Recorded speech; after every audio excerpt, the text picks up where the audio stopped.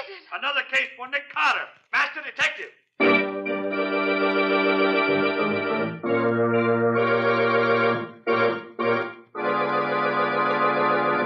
Yes, it's another case for that most famous of all manhunters, the detective whose ability at solving crime is unequaled in the history of detective fiction, Nick Carter, master detective. Tonight's curious adventure. The Double Disguise. For Nick Carter and the mystery of the kidnapped heiress.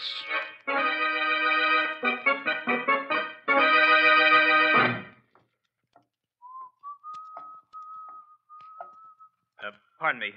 Could you tell me which way to Bond Avenue, please? Bond Avenue? Why, yes. We'll just walk 3 blocks Okay, straight mister. ahead. There's a stick-up. What? Yeah. Hand it over and be quick about it. And what over? Your wallet, of course. Come on. Oh, come now. Isn't it quite late in the evening for this sort of thing? There's nothing funny about this. I mean business. You haven't been in the business very long, have you? That's enough talk. Just hand it over. Hand it over, I'll shoot. You really would shoot me, would you? Yes. This is your last chance. Please, I don't want to have to kill you. Okay. But you won't find very much. All right, I'll take that toy pistol now. There. Oh. You knew all the while. Sure. Would have fooled most people, but you just happened to pick on the wrong man. I'm Nick Carter. Nick Carter? Gosh, I guess I did. My name is Brown. Chester Brown. Well, Mr. Brown, let's have it. What's the story? You're no gunman. Oh, you're right, Mr. Carter. I've never done this sort of thing before. Now, why'd you try to hold me up, then? Oh, I was desperate. I've been out of work for 3 months now. In times like these? Yes, I know, but I'm a salesman. There's no need for them now. How about manual work? I tried that, but my heart isn't very strong. Oh, I see. Married? Yes. I was married 6 months ago. Where do you live?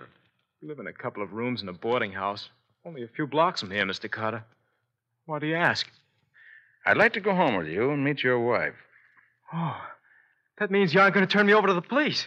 No, not yet, at least. Oh, thanks. But one never knows, Mr. Brown. Let's go.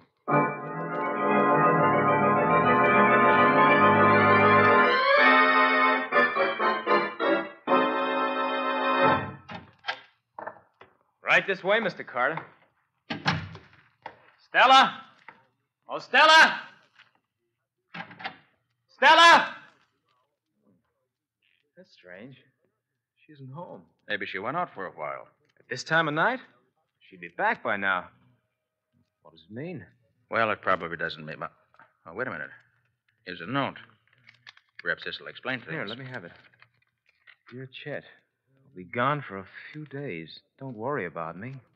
All our troubles will soon be over. We're coming into a fortune. I can't explain any more now. You're Stella. Well, congratulations. Ah, look what's enclosed. $100 bill. May I see it, please? Oh, here you are. Gosh, I can't believe it. It's too good to be true. Tell me, Mr. Brown, is your wife any rich relatives? Rich relatives? Never heard her speak of any. Mother and father no longer living. Well, she has an uncle, a man by the name of James Spear. He lives somewhere out in Colorado. Maybe it's he. Yes, maybe. What are you doing, Mr. Carter? Just checking the number on this bill against the list I have here. But why? What is it? Mr. Brown, I'm afraid my congratulations were a bit premature. What do you mean? Have you read the evening paper? No, I haven't seen a paper all day. Why? Michael Stillfield, the banker, was murdered last night. $10,000 was stolen from his private vault in one of the cleverest safe-cracking jobs seen here in years. Yeah, what's that got to do with this? The stolen money consisted of $100 bills. So what? The bill your wife left for you was one of those stolen by the murderer. Oh, but Mr. Carter, she had nothing to do with that. I feel sure of that, Mr. Brown. Well, then why should you want to... Suppose you went out tomorrow morning and tried to spend that bill. What would have happened? Why, Oh, I see. I'd have probably been arrested as the murderer. Exactly. But why did she leave that bill for me? Because she's as much the victim of this frame-up as you are. Brown, if my hunch is correct, someone's trying to make trouble for you and for her. Oh, but Mr. Carter, Now, look, why Brown, should... Don't ask questions yet. Just listen to me. Pack up a bag and get out of here tonight. Go to 73 Bleecker Avenue. That's a rooming house run by friends of mine on the other side of town. Sit tight until you hear from me. Don't tell anyone where you are and don't use your right name. But suppose my wife comes back. I said to leave it all in my hands. Oh, but why Now, should I... don't be a fool. If you don't follow my directions, you may be dead before morning.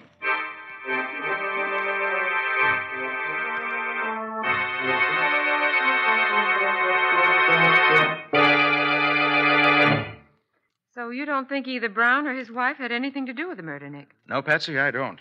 Too obvious a frame-up. A frame-up? Yes, don't you see? The murderer persuades Mrs. Brown to go somewhere with him on some pretext or other and gives her one of the stolen bills to leave for her husband, who's sure to be arrested if he tries to spend it. But why should the murderer want to pin the job on Mr. Brown? That I don't know the answer to, Patsy. Except that for some reason or other, he wants to get Brown out of the way. Hello? Hello, Nick. I'm glad I found you in. Oh, Riley, what is it? You still say you're not interested in this Tillfield killing? Well, as a matter of fact, Riley, something's happened since you spoke to me about it. I've changed my mind. Oh, so you've heard already. Heard?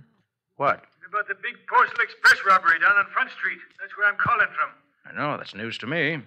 What did they get, Riley? $40,000 in negotiable bonds. Right out of the vault, Nick. Not bad. Yes, and this is the interesting part. Yeah? Do you know who those bonds were being shipped to? Michael Stillfield. Stillfield? Okay, Riley, thanks. I'll be right down. Well, Patsy, this thing gets more interesting by the minute. Let's go.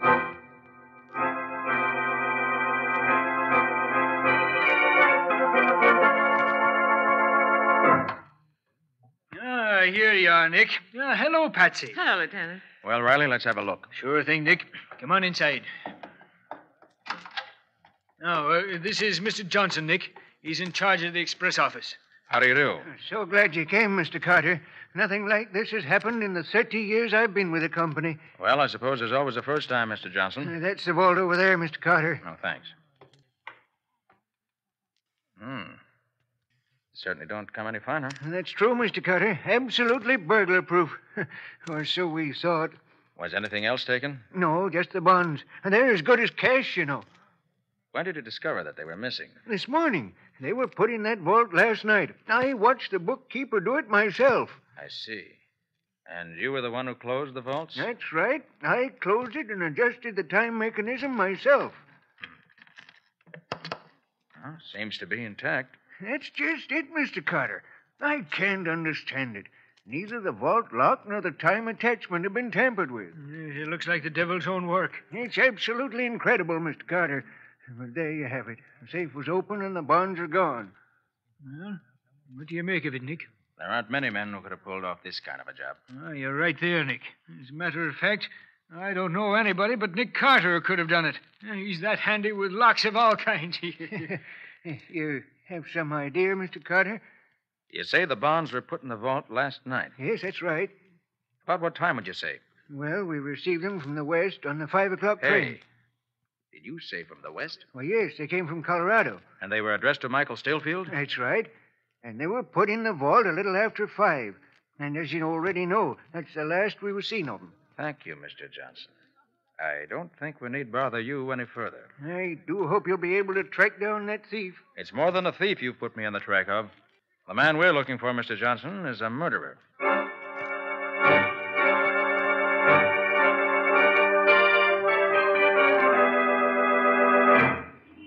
Hey, what was that stuff you were giving Johnson about looking for a murderer, Nick? That's exactly what I meant, Riley. You mean there's a connection between the murder of Michael Stillfield and this robbery, Nick? You catch on fast, Patsy. Well, how do you figure it, Nick? Well, in both cases, it was Stillfield's property that was stolen. And in both cases, there was a remarkable safe-cracking job, right? Yeah, there's no doubt about it. Looks like it could be the same ones, all right. And you recall where Johnson said those bonds came from? Yes, from Colorado, Nick. Well, sure, I remember his saying that, but what's that got to do with it? Just a hunch, Riley. By judging by the way these two safes were broken into, I think I know who probably did it. Who? Clint Bartow. Clint Bartow. Oh, you're having me believing the dead come to life again, Nick. Why, don't you remember? He was reported dead 5 years ago up in Canada someplace. Yes, but where Clint Bartow's concerned, I don't have much faith in that kind of a report. He's the most dangerous and resourceful criminal on the continent. Riley, I wouldn't be surprised that he had that report circulated purposely.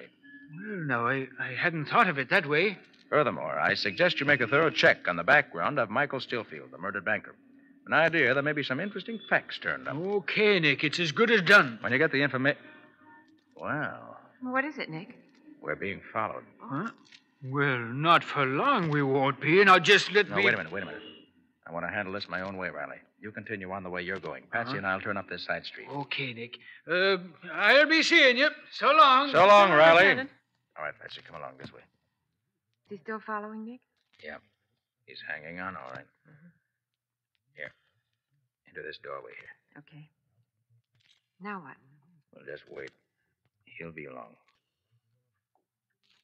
Yeah, here he comes now. Stay here, Patsy. Be careful, Nick.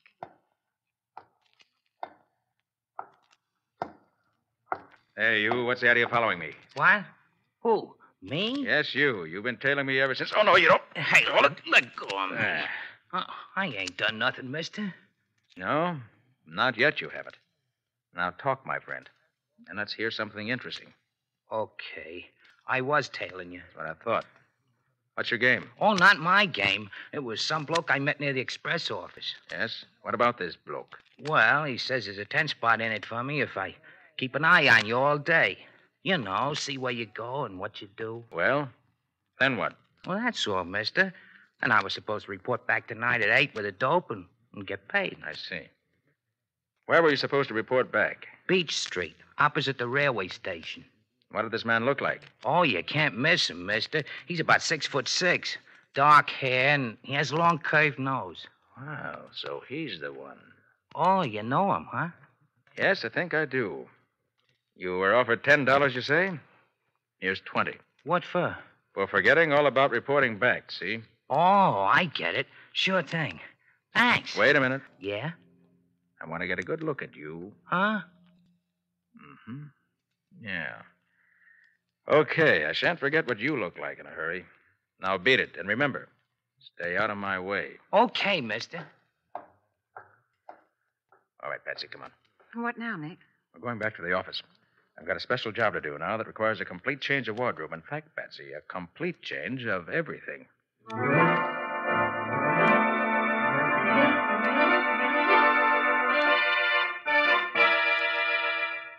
There, that does it.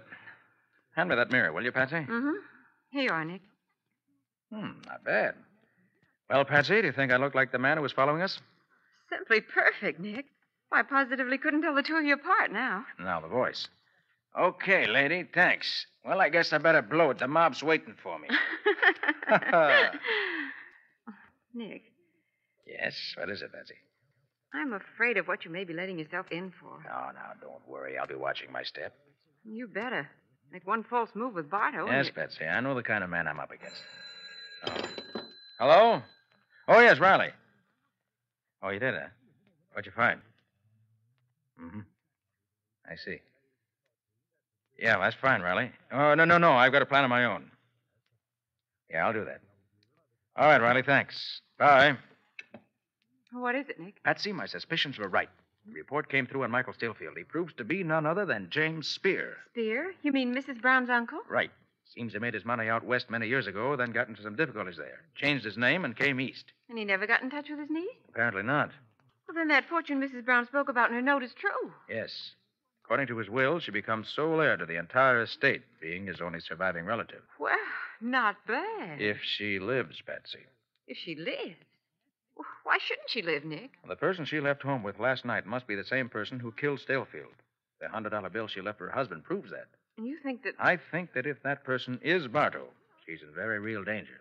Stillfield owned the fortune and was killed. Now Mrs. Brown owns it, and she may very well be next on the list. Oh, I see what you mean. What time is it now, Patsy? 7:30. Okay, I better be off. I'm going to keep my 8 o'clock date. You will be careful, Nick. Yes, of course I will. You know what you're to do. Yes, I'll do just what you told me. Good.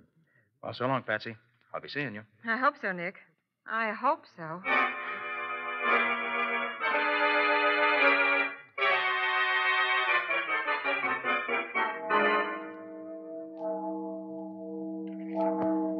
Now, 8 o'clock. And this is the corner, all right. But nobody seems to be sure. Wait. Uh-oh.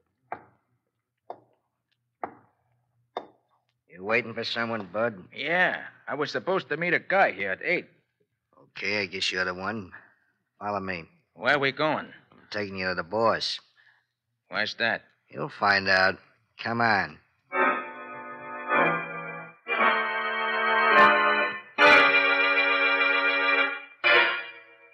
Here we are.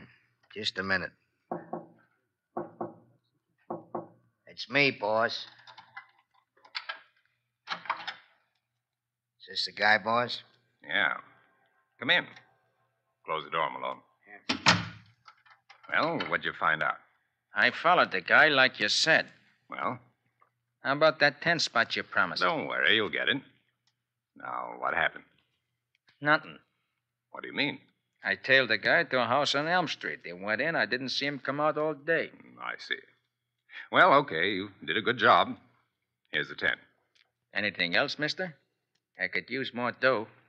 And I ain't particular how I make it, if you get what I mean. Yeah, I get what you mean. You see, I figure you must have some kind of a racket, mister. Very clever reasoning on your part. Yeah. I'd sort of like to get in on it. That is, if you could use a guy like me. Maybe I could. You don't happen to know the name of that man you were following, do you? Never seen him before. Well, it was Nick Carter. Nick Carter? Who's he? Never heard of him, eh? Well, he's just about the greatest detective this side of the Atlantic. Hey, this Carter must be quite a guy. Quite a guy is right. With quite a bag of tricks.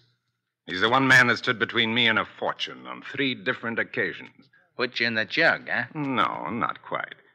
But on account of him, I've had to lay low the last 5 years. Now I've got another fortune within my grasp, and he's not going to stand in my way again. No, sir. I'll see to that.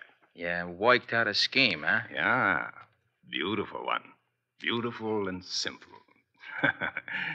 He's going to be hoist by his own petard. Come again? One of his own great tricks is going to be his undoing. I don't get you. All right, Nick Carter. You can come out from under that trick voice now. Keep him covered, Malone. Yeah, right. Well, congratulations, Bardo. I was sure I had you fooled. It was a neat job, Carter. Your resemblance to Trigger is absolutely uncanny. Trigger? Yeah, one of my own men. Oh. It was all a frame, and you fell for it. Knowing you and your tricks, I figured that's exactly what you do. And now that I'm here, what do you propose to do? Something I should have done a long time ago. This is the end of the road for you, Carter. Bardo, I think you're bluffing. Oh, you do. Yes, I do. Why'd you have to go to all this trouble? You could have had one of your men shoot me in the street. No, Carter, I had a special reason for wanting to bring you here alive. Yeah? What's that? I wanted to see the look on your face when I opened the door to this inner room and you saw this. What? Chester Brown? Yeah. And I assure you he wouldn't be sleeping so peacefully if he knew what I was planning for him. And for you. Hey, you, wake up. Wake up. You've got company. You gave him too much of that dope, Malone. You might have killed him. So what, boss? Ain't that what you want? Yeah, but I want him to wait until Mr. Carter could keep him company. I want them to go out together. Come on, you. Wake up. What's all of... You may not believe it, Brown, but this tough-looking thug is really our old friend Nick Carter. Oh. Oh, so it's you, Mr. Carter. I thought I told you to hide away at that address I gave you. I did. These guys found out where I was. Did you tell anybody where you were? No, nobody. I just gave my address to my old landlady so she could forward my mail. Right boy, isn't he, Carter? Well, now that I've got you both here together, I'm going to hang you both together. Trigger, Yeah, boss? come in here. Help Malone tie this great detective up while I keep him covered. It'll be a pleasure, boss. Hello there, detective. And thanks again for that 20. Don't mention it. You want this other guy, too, boss? Yeah, get him up on his feet. I want to watch them dance together. Yeah. Come on, you. Come on up, sonny boy. And you. Okay, boss. All set. Did you frisk him? Yeah, he's clean. Here's his gun. All right, then. Mr. Carter, what are they going to do? Looks as if they mean to hang us. No, they can't do that. You can't. I haven't done it. You squeal like a stuck pig. Be like Carter. He isn't saying a word. I still don't believe you're going through with this, Bardo. No. Get Carter's rope over the rafter at this end. Put Brown's rope over the other end. No. Come on now. Come on now. Up there. There you are, boss. Good. Now a couple of chairs for him to stand on. See here, Bardo. You've nothing to gain by murdering us in cold blood this way. You've killed one man already. You've stolen $50,000. What more do you want? 50,000? That's pin money. Stillfield is worth $5 million. And what about it? That fortune's going to be mine, every cent of it.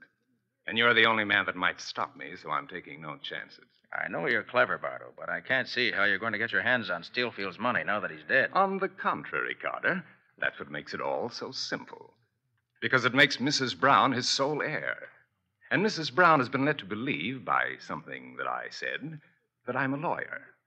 And she's already turned over to me all the credentials necessary to claim her uncle's fortune. I'm sure my own wife will have no trouble at all convincing the real lawyers that she is Mrs. Brown. The real Mrs. Brown, poor woman, won't be with us very long, I'm afraid. Oh, you fiends, you devil! Get after you! Oh. So that's your devilish scheme, is it? Yes, and it's a scheme that I'm sure is going to pay off. I don't think so, Bardo. What do you mean? You really don't think I was foolish enough to come up here without taking certain precautions. Such as what? The police know exactly where I am. I'm afraid the laugh's on you, Bardo. Yeah? Look out of the window, Trigger. Okay. I don't see nothing. Hey, wait. Say, there is a cop across the street. What's he doing? Just stand there. Hey, maybe there's something to it, boss. Let's get this thing over with and beat it. Okay. Maybe what you said was so, Carter. It isn't going to help you much. Get them up in the chairs, boys. Right. Come on. Up you go. Come on, up you go. Yeah, that's it. Are the ropes tied fast, Malone? Yeah, boss. Both of them are okay. Well, goodbye, Mr. Brown and Mr. Carter. No, you can't! Ropes, Kay. in the street. Kick the chairs away, boys. No, you Dance, Carter, dance, dance. All right, boys. Let's get back to the hideaway.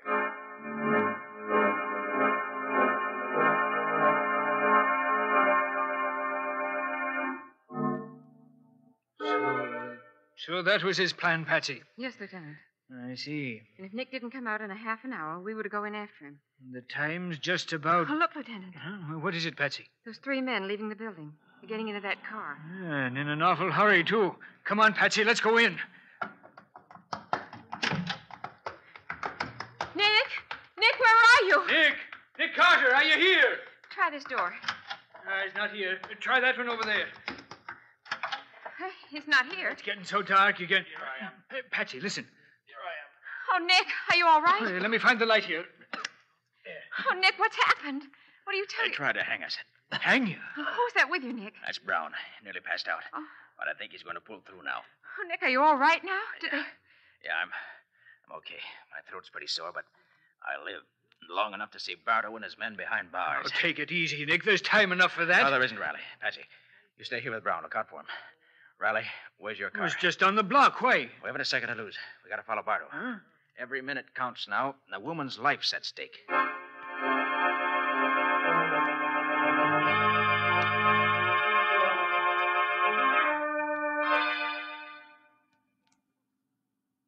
There's no sign of him yet, Nick. Oh, that's all right, Riley. Keep straight ahead on this road.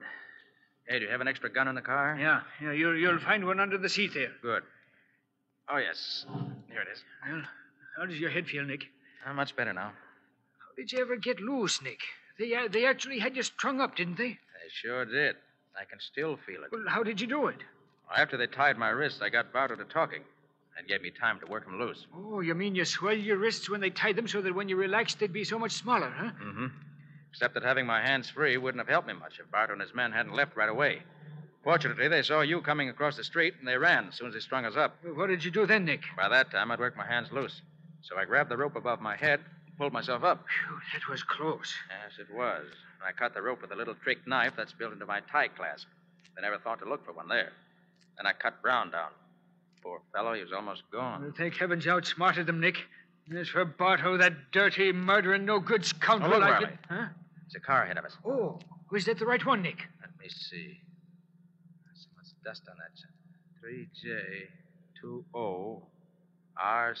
3J20R7... Is that last... Oh, 6.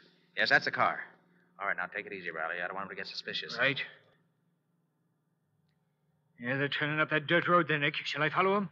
Say, I know where that hideout is now. You do? Yes, must be the old Fairbanks Cave, not far from here. Bardo used it before. You stop the car here. If luck's with us, this is the end of the trail. And the end of Barto.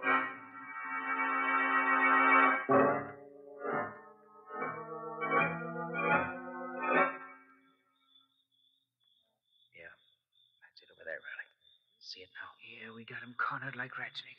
All we have to do now is sit tight and wait for him to come out. No, that won't do. They've got Mrs. Brown in there. We got to get in before it's too late. Hey, Nick, there's someone coming out. It's Trigger. Come on, Riley. This is our chance. Quiet now. We'll creep up on him. I'm right with you, Nick. You get behind him.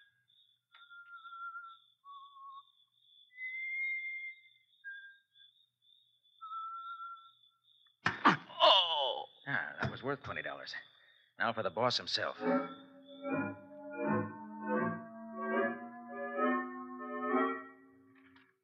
Well, boss, when are we going to get it over with? Right now, Malone. Did you take a look at her? Yeah, she's all tied up the way we left her. All right. Say, Trigger. Trigger. Yeah, boss, coming. What's up? That special little job on the lady inside.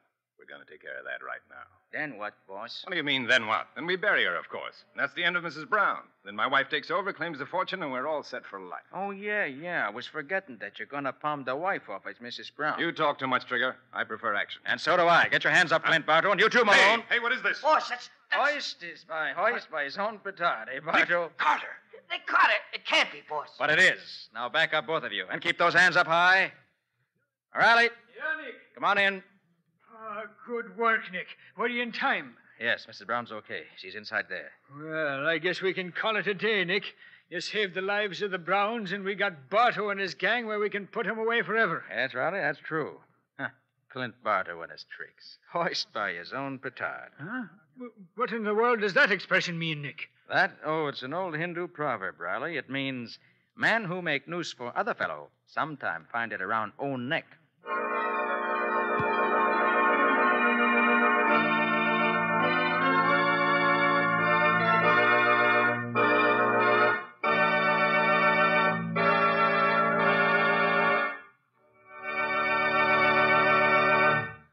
This has been another of the strange adventures of Nick Carter, Master Detective, which are brought to you regularly at this same time by WOR Mutual. What's on the menu for next week, Nick? Imagine a murderer sitting in the death cell at State's prison. It's just 8 hours before he's scheduled to die in the electric chair. And then suddenly he sends for Nick Carter to prove he's innocent. Why did he wait so long before he sent for Nick? Well, that's all a part of the story, Joe. But I want to tell you that the next 8 hours are about the busiest 8 hours that Nick ever spent. And was he innocent? That's also a part of next week's story. In other words, Mr. Ripley, we're just not telling anymore until next week. So I see. But I think when you've heard it, you'll agree that it's a story well worth hearing. So long. So long, folks. So long to both of you for another week. In the strange adventure you have just heard, Nick Carter was impersonated by Lon Clark, Patsy by Helen Choate. The story was written for Nick Carter by Ralph Berkey. Original music was played by Lou White. The entire production was under the direction of Jock McGregor.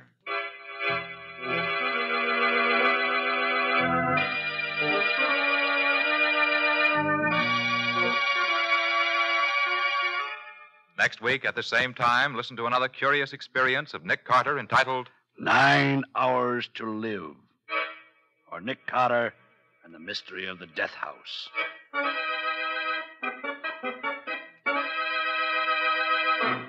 This story is a copyrighted feature of Street and Smith Publications, Incorporated.